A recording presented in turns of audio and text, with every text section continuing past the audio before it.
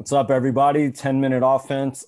We are filming on a Sunday night. I think it's the first time in a while we filmed at night, and we're going to talk about some baseball. Just wanted to go over what you guys thought about Bauer with the little one eye closed thing. I guess he's done it in the past. Some people freaked out over it. Just touch super fast on it. You guys like that? Don't like it? It was very impressive, very skilled because he did it for multiple batters, and he even had to laugh with a batter. I forgot who it was, but they had to share a laugh at it because it was like that Michael Jordan moment at the free throw line with the eyes closed. Eyes closed. Cash.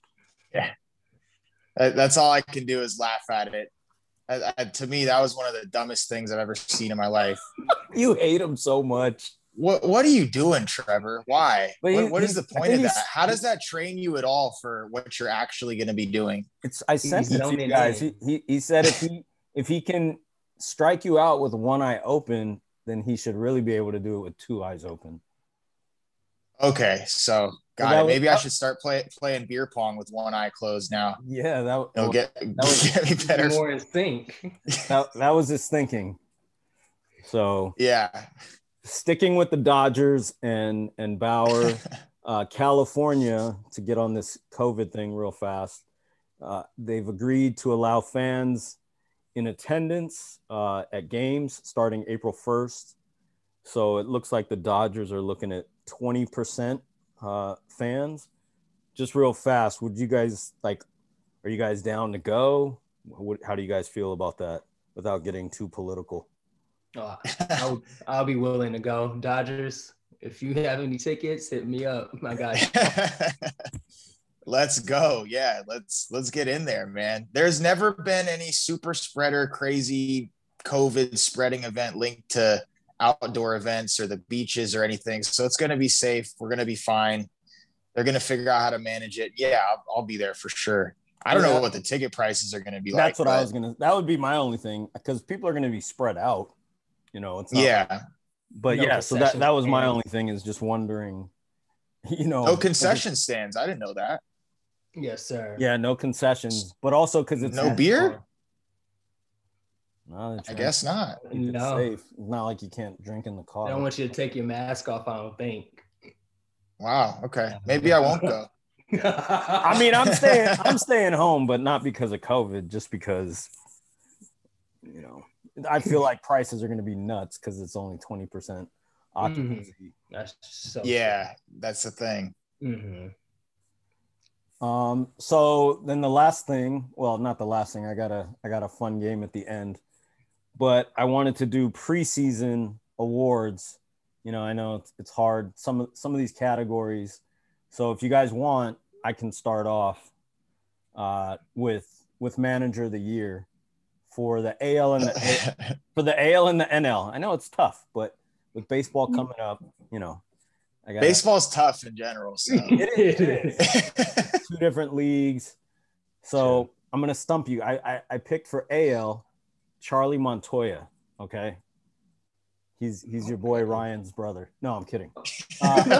Bro. No, he's the Blue Jays manager, and the reason why I picked him is because when I'm sure before the season starts in a couple weeks, that's who I'm picking to win the AL East.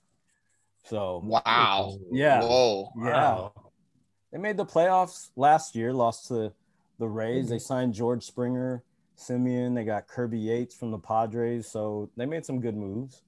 They did. And then NL manager, I had to go with Tingler from the Padres. Pains me to say it, but everybody knows how great they did last season. They had a ton of big moves. They picked up great pitching, Snell, a bunch of guys. So I just see them doing well. Who you guys got for that? Or you want? I hate to hear it, but no, I'm gonna go with Don Mattingly, dude. Just shout out to an ex-Dodger manager. Wow. He's still down there in Miami. They had a bunch of COVID problems last year, so if they could clean that up, maybe For real. Maybe they'll win the NL East. Who knows?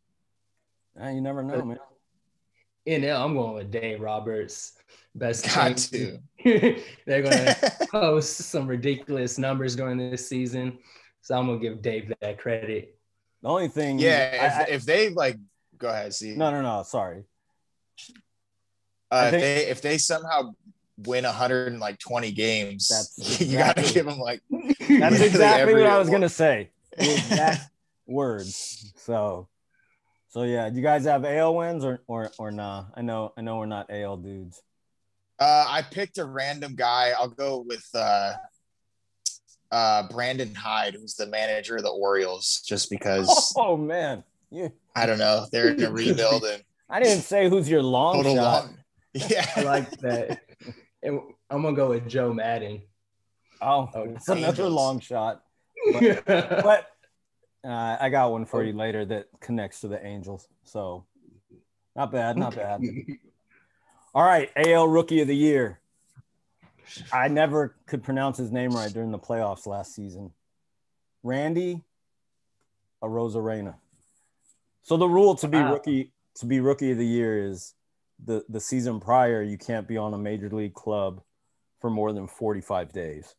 So last season, not counting playoffs, he played 23 games, and his stats were nuts. He batted .281, 18 hits, 7 homers, 11 ribbies, and 15 runs.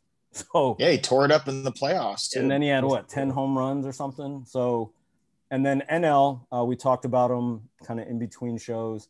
To Brian Hayes from the Pirates. He's got a pretty cool name, I gotta say that. He does, the way it's spelled and everything. Yeah. He's 24. He only played 24 games, but his stats, 32 hits, 17 runs, 5 homers, 11 ribbies, and batted .376.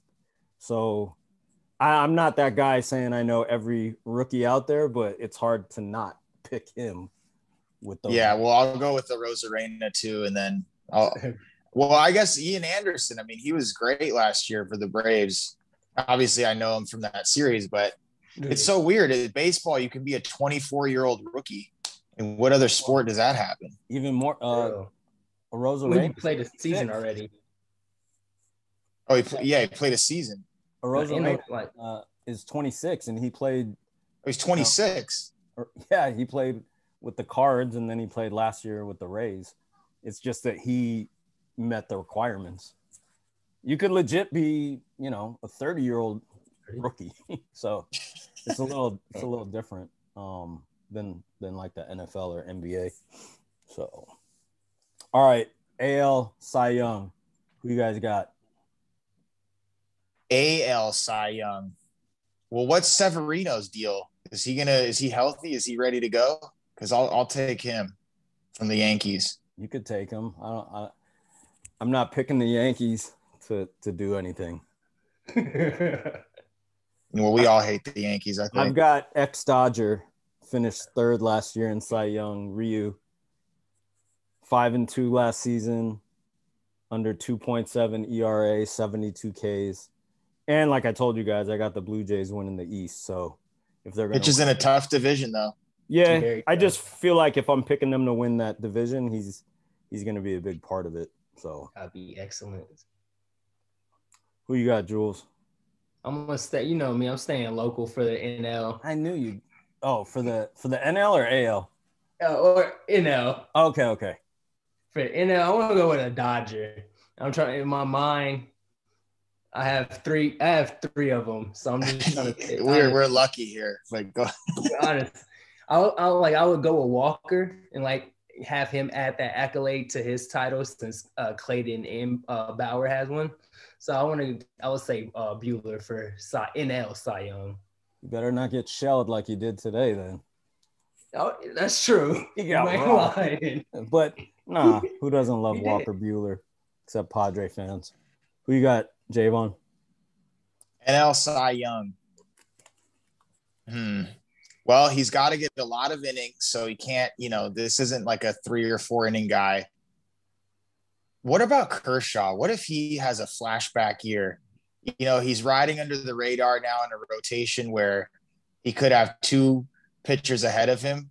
I'm going to go with Kershaw. He might not have the big strikeouts, but have a low ERA and get a bunch of wins. And for some reason, wins matters for the Cy Young. I don't know why, because it doesn't really determine whether you're a good pitcher or not. I like it. I also think he'll get some rest. So he might not stack all the numbers, but you know, he might have some crazy like 15-2 record or something. Yeah, yeah. I went with DeGrom. I think the Mets are gonna be solid. He's always a beast. He won 2 years in a row a couple years back. His ERA was under 2.4, and he had over 100 Ks in a shortened season. So. Yeah, dude's a stud for sure. Yeah. We got like 4 minutes left, so we'll do AL and NL MVPs. I did stay local. I got Mookie Betts for the Dodgers, 292, 16 homers, 39 ribbies, 10 stolen bases last season. And I picked Mike Trout. He's kind of like the LeBron James. He could win it every year, but his team doesn't win. But I'm giving something away when we do our preseason picks. I've got the Angels making the wild card. So Trout's a beast every single season. So that's my he is for sure. Just to piggyback, honestly, I was going to pick Mookie Betts and Mike Trout. Just for Mookie, he has a full season, 162 game season, and we've seen what he's done in that. And the stats that you just said, what he did in the shortened season, is very impressive. And Mike Trout is always up in that rank for the AL, just with his numbers across the board. Yeah, and for both those guys, I didn't even talk about their defense. So, Gold Glove too. Yeah. No, that factors in for sure. Mookie, got to go with them. We're going to go trifecta there, all three of us. And then for AL MVP, I'll switch it up and just to needle Steve here, go with Aaron Judge. Why are you needling me? I got no problems with Judge.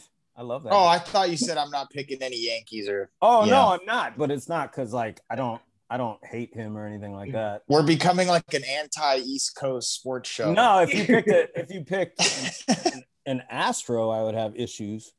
So yeah, but yeah, even an ex-Astro. Yeah. Well, I did say Blue Jays, and they have an ex-Astro, but that's about as far as it goes.